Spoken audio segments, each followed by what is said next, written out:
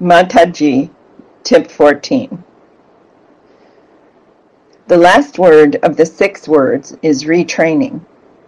Retraining of the mind.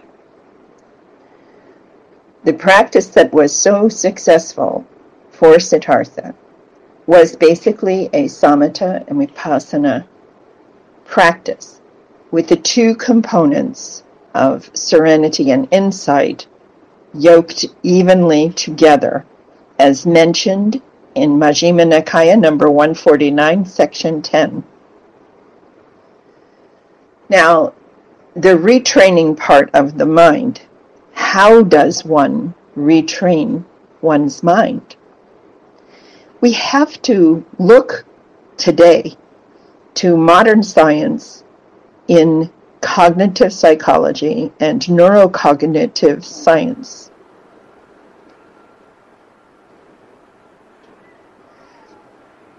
What we're finding is research, and the research on how the brain operates in the human being is being studied very, very closely.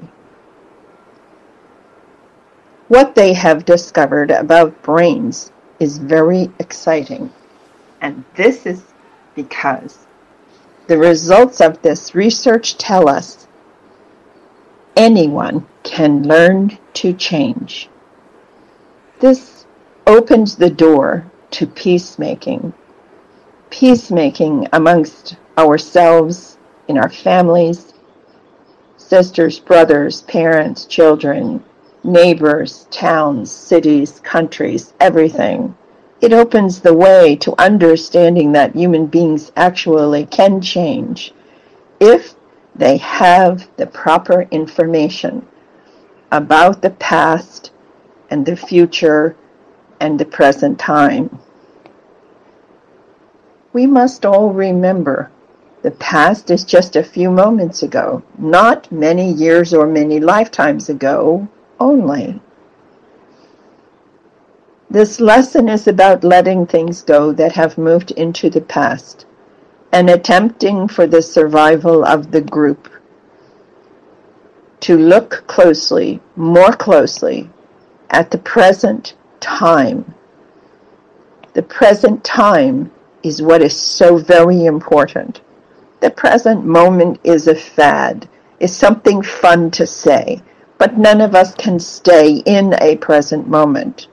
However, when we apply things to our life, we can stay in the present time of what we are doing at any given situation.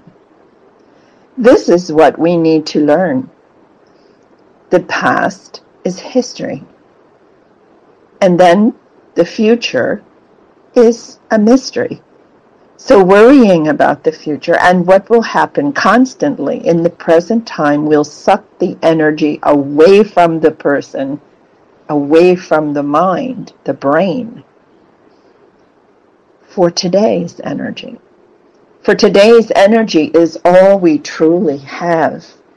And we must apply today's energy, 1 cup for each day, very carefully to do our chores, our work at school, our project, our report, our preparation for a presentation, to work on 1 patient at a time if we are helping with COVID.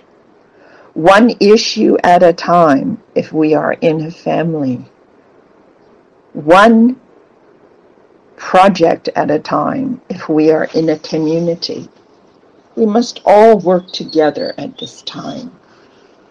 One of the most difficult things is worrying about the future and the weight that that puts on the person and takes away their energy. The other end is the past, nagging with fears of what might happen again or could happen again or what did happen in the past, and too much thinking takes our energy away again. Move to the next clip.